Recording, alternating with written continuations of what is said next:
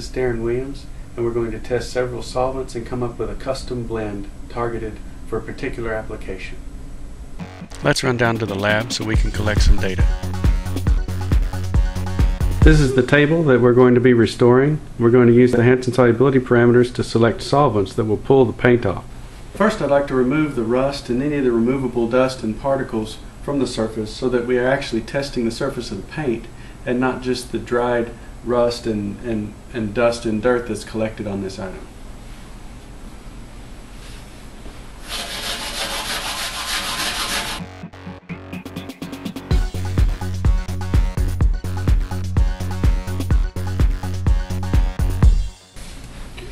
Okay, after removing all of the foam matter on top of the table, we have a patch of paint that we can test right here in this region. So we're actually testing the paint polymer and not just the bits of rust that remain on the other parts of the table. So we will do our solvent testing here to determine the effective Hansen solubility parameters of the surface that we're trying to remove.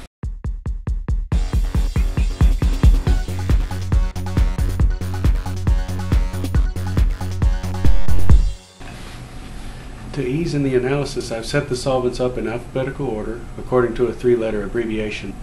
And I'm going to put a drop of each solvent onto the paint in the same semicircular pattern in order so that I can keep track of the solvent effects.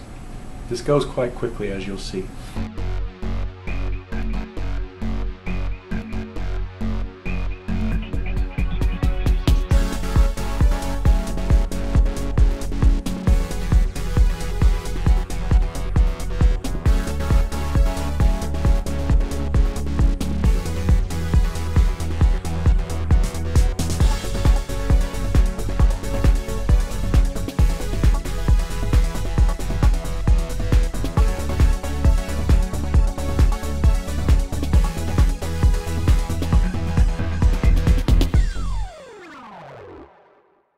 Okay, I've written the results on the table. You can see the spots that had the most interaction were MEK, methanol, NMP, a little bit of cleaning happened with hexane and ethanol and propylene carbonate, but you could see a little bit of cracking with the MEK, some with the NMP and some with the methanol.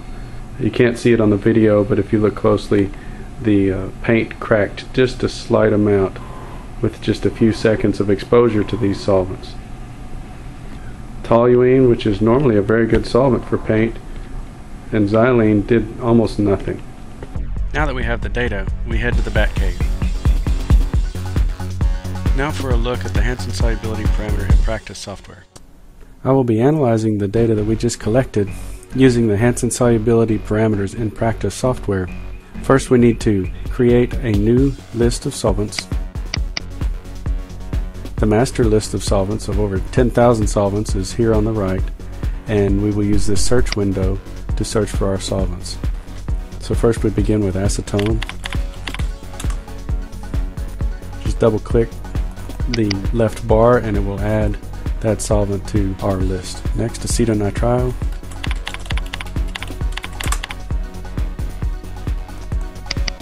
Acetophenone,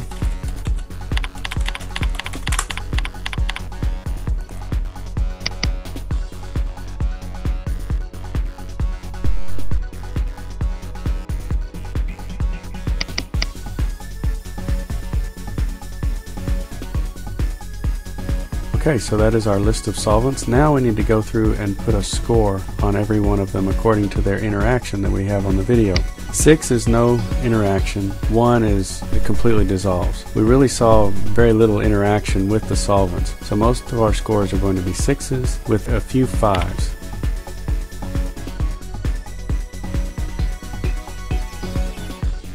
There's a disclaimer here. This is a fairly subjective assignment. What I'm essentially doing is giving a distinguishing mark between the solvents that interacted some versus the solvents that had no interaction at all. Now that I have these scored, I can come up to this box and define the inside as 5. So it's going to say that MEK, methanol, and NMP are my good solvents. Let's calculate the Hansen solubility parameters. methanol is quite often an anomalous solvent.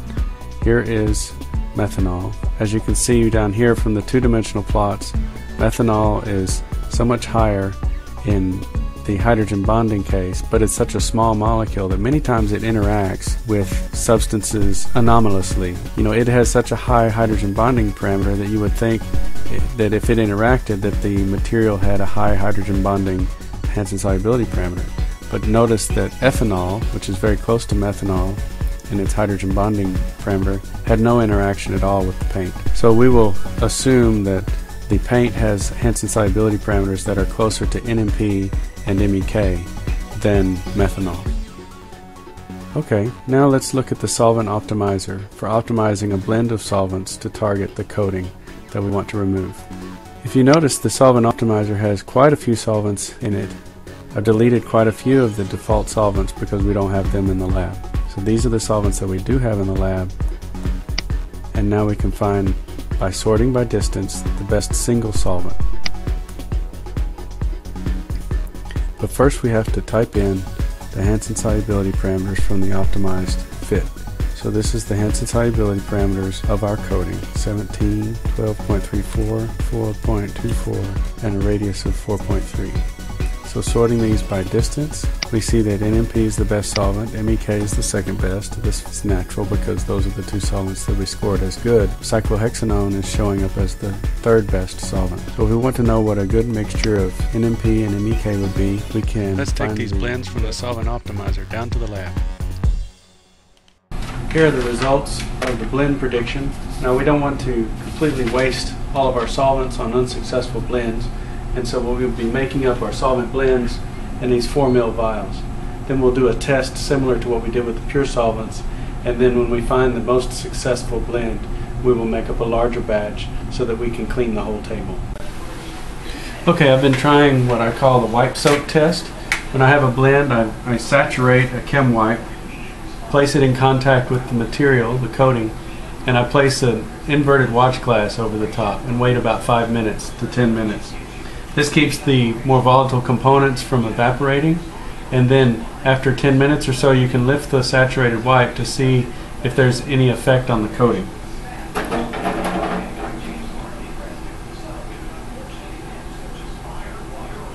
I can see blistering of the paint in several places, and so it looks like that this blend of NMP, MEK, and methanol is going to be a good blend. The typical procedure used many times is just to put the solvent onto the paint and begin rubbing with a chorboy. This does remove the paint down to the metal. However, it uses quite a bit of solvent, and as you can see, the exposure to the solvent is great and a large amount of solvent evaporates. There is a better way using the wipe soak method. Okay, the large version of the wipe soak method is to use a saturated paper towel with the blend covered with a sheet of aluminum foil and held in place by an old textbook. Works great.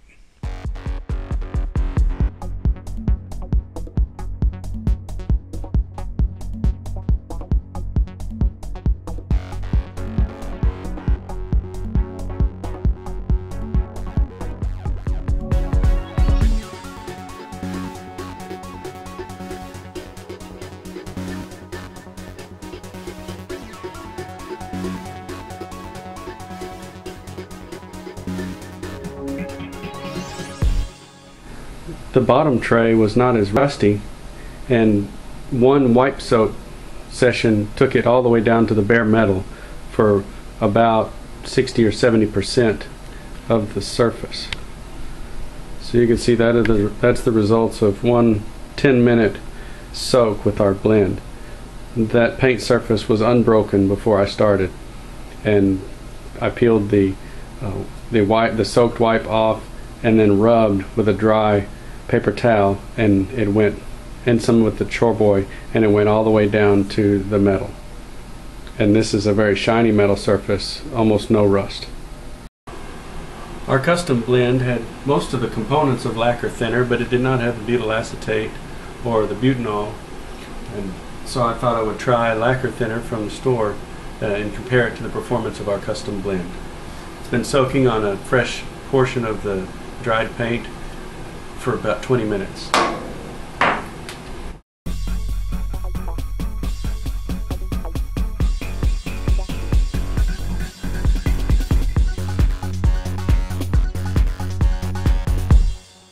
Looks like it's able to remove the orange portion of the paint, but the white paint is still there. It's no better or no worse than our custom blend. Okay, when it comes to removing material, few things are as good as the paint scraper. I can take this down to bare metal, but the problem is it mars the surface. So if you are worried about the surface, then you probably need to use a more gentle method, such as the paint strippers that we've been working on developing here. But having a thick, old, crusty layer of paint, it's much easier to remove that with the scraper than it is with the solvent in some cases. The overall process of wipe, soak, cleaning, and scraping took about 2.5 days, probably 15 hours of work. And although there was a lot of scraping, there was not a lot of pressure needed to be applied. The paint released from the metal surface and just needed very little pressure from the scraper. The solvent blend was necessary because the scraping of dry paint required quite a bit of pressure. It was also nice to see that our proprietary blend, or targeted blend, was able to perform better than a commercial blend for paint removal.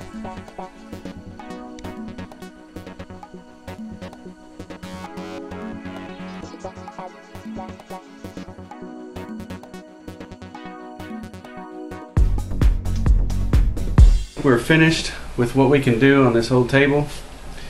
This is the bottom plate of the table, the little second shelf, and it is down to the bare metal, with the exception of some of the spots in the middle that had rust, where it looks like the paint and the rust layer have been intermingled.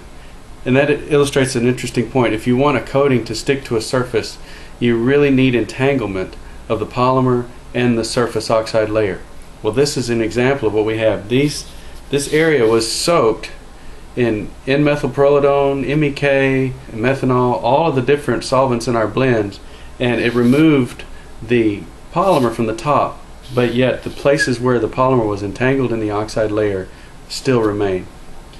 The top shelf, which was out in the sun, was much more rusty. You see, was much more difficult to clean.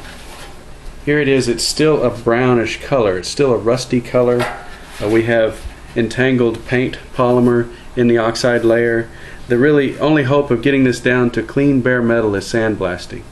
But we have removed the major portions of the paint, the 30-year-old paint, using our targeted solvent blend.